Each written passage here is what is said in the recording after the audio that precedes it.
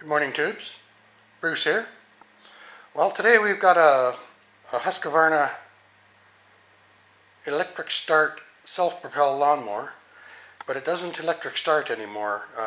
It will a couple of times after the battery's been plugged in. It will electric start, but the battery falls off to about 10 volts, and then it won't start anymore. So basically the battery has just given up the ability to hold a charge. So we'll just take it apart and show you what we're going to do. So this is the charging port right here. It's a polarity sensitive connector. I call that a polarity sensitive Molex connector because that's the kind I used to deal with when I worked. But anyway, it's just the red is the positive and the black is the negative. And you just plug your charger into there and you can't get it wrong because of that little flat bottom there. So I'm just going to take these two screws off the top. They are a Torx or a flathead, but I've got a Torx, and this one is a Torx T20. So we'll just take the screws off the top here. Oh yes, and it has a connector underneath here to unplug. Like that. That just goes to the battery. Hopefully you can see that. And then this whole thing just rotates back.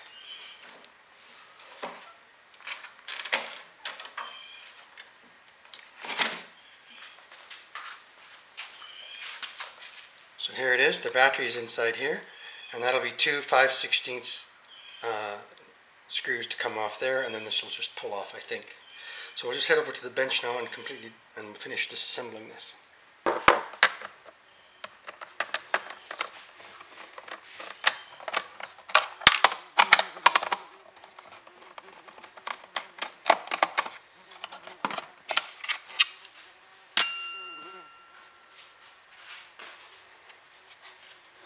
Now this should it's just caught on the edge there. If you see, this slides forward. And now the battery should pull out.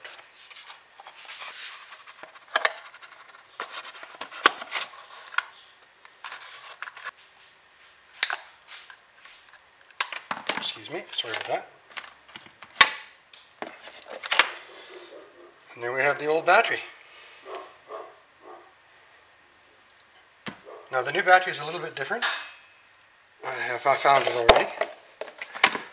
And it's slightly bigger, but it will fit. We're just going to use female blue number 16 connectors on the battery terminals. So this should just lay in here like that, and then go back together like that once we have the wires connected. But what I'm going to do is this connector, I believe, is also part of the problem. If you look down inside here, the red one is further recessed than the black one. And also, I was fiddling with this before, it pulls out. So being as we already have a connection here, and eventually a future connection to the studs on the battery, I'm going to eliminate both of these.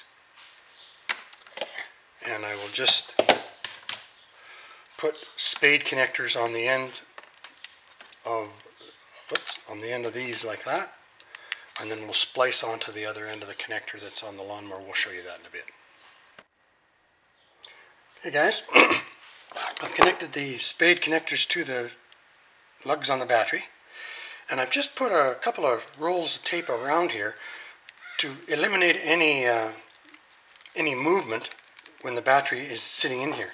Plus it's going to be sitting upside down like that, so I wanted to hold the connectors like that. I could have installed the battery this way, but then I was afraid of any movement on a lawnmower. Like if you had lots of vibration, they would fall out eventually. Although they do have a small, if you look right there, there's a small indent in the connector which also goes into that little hole on the battery. So that is, it clips in there. You can actually hear it.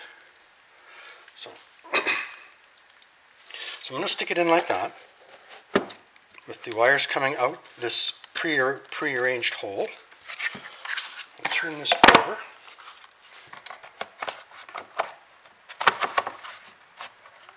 And then we can install our two 5/16 nuts right here.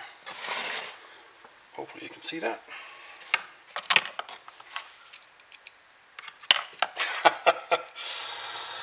Yeah, there's no take-twos in YouTube.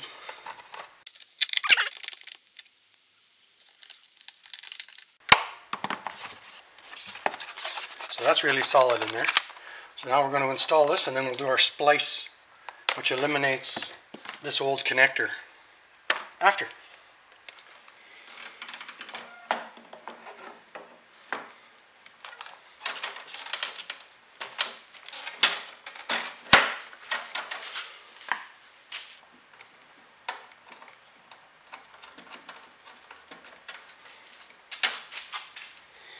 I want to show you something.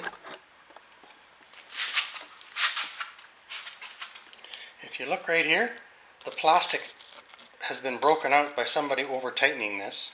So I've added a washer to make this screw just a tiny bit wider to hold in there. So I'm so sorry for the shaking. I'll show you before and after. Okay. There. So the washer's just makes the screw a little wider to hold the plastic together.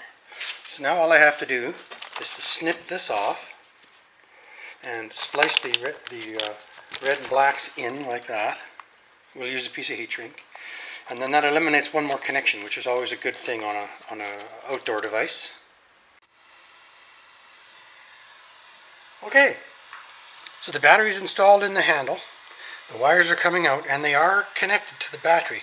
So if I took a meter to this, there would be 12 volts on the end.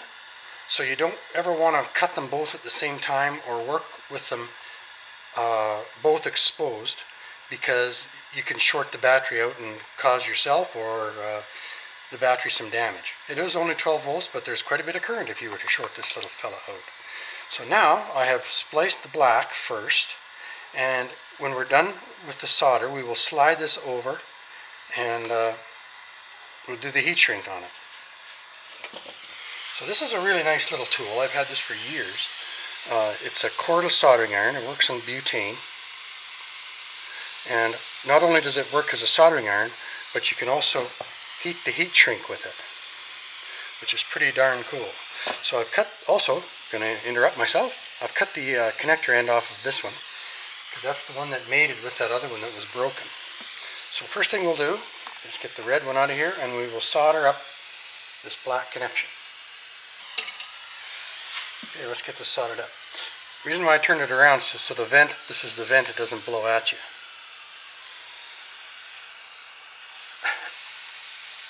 It's only awkward because I'm trying to make it so you can see. There it goes. Now you'll notice I'm adding solder to the top of the connection, not to the heat of the iron. Then you'll know that you've got a good connection all the way around.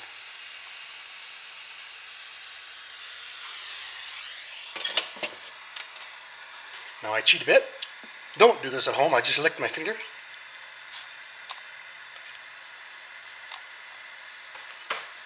And that just cools it faster. Now I can slide the heat shrink over.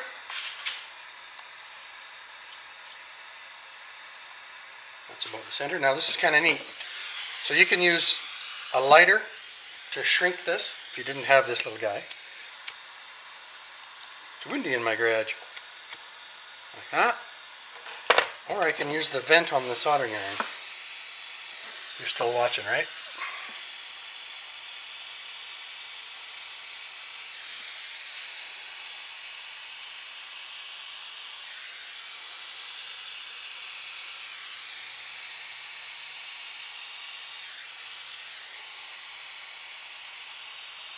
Good. Now we'll just do the red one. Now there's no danger of electric short.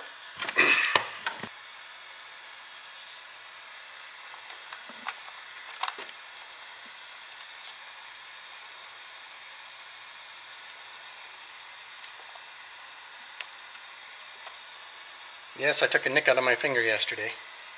Okay. Start a little solder on the tip of the iron. Get it into the material. Wait for a little heat transfer. There we go.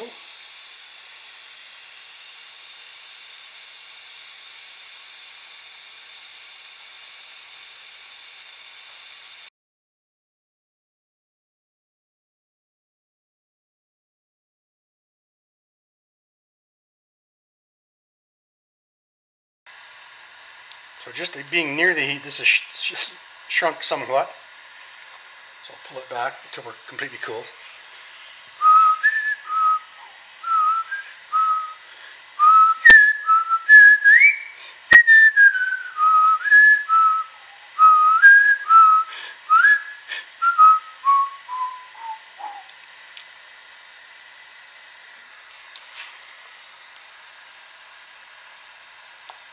There we go. So there's sheet shrink on either side of the connection, and away we go.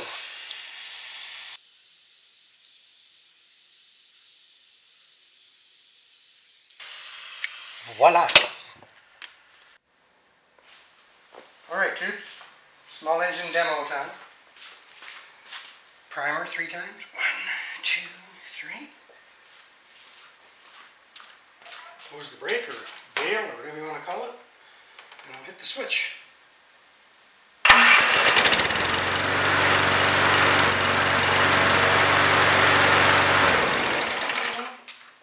Now I'll just take a voltage on this charging cord here. Alright, here we go. 13.05. So there's nothing wrong with that.